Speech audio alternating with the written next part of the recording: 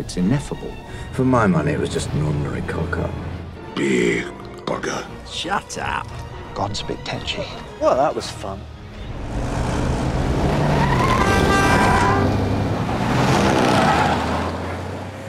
Where is this hospital, anyway? Village near Oxford, Tadfield. Crowley, you can't do 90 miles per hour in central London. Why not? You'll get us killed. Well, inconveniently discorporated. Oh, dear, oh, dear.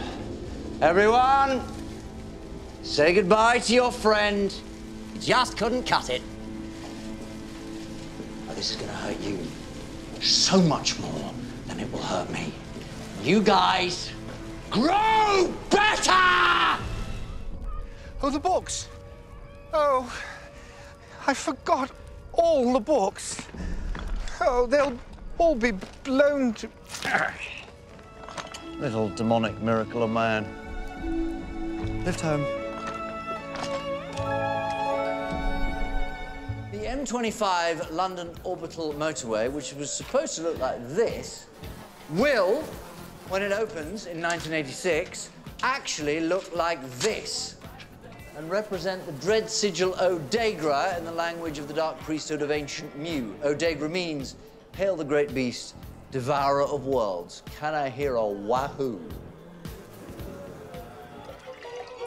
So what exactly is your point? My point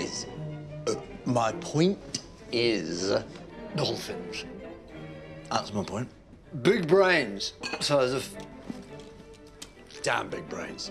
It's not to mention the whales. Brain City whales. Kraken. Great big bugger. You can't judge the Almighty, Crowley. God's plans are... Are you going to say ineffable? Possibly. Oi, Shem! That unicorn's gonna make a run for it! Yeah, it's too late. It's too late! You may need to brandish your weapon, Sergeant Shadwell. We are here to lick some serious butt. Kick, Aziraphale's kick, but for heaven's sake. Oh, I would have just said that. Crowley, I've told you, I'm not helping you. I'm not interested. This is purely social. I am an angel, you are a demon. We're hereditary enemies. Get thee behind me, foul fiend. After you. Can I drop you anywhere? No, thank you. Well, don't look so disappointed. Perhaps one day we could, I don't know, go for a picnic. Dine at the Ritz. I'll give you a lift, anywhere you want to go. You go too fast for me, Crowley.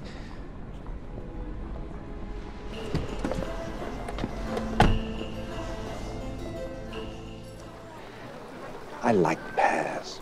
If it all goes wrong, I want insurance. What? I wrote it down. Walls have ears. Well, not walls, trees have ears. Ducks have ears. Do ducks have ears? Must it? So they hear other ducks. I suppose I should get him to drop me off at the bookshop. It burned down. Remember?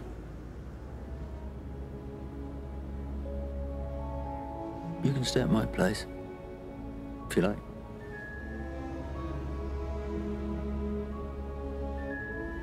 I don't think my side would like that. You don't have a side anymore.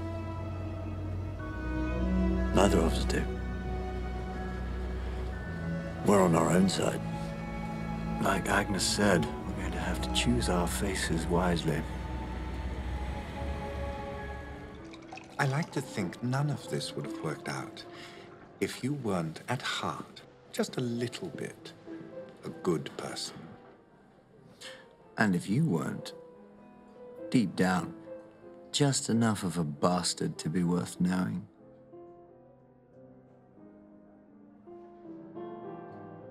Cheers. To the world. To the world.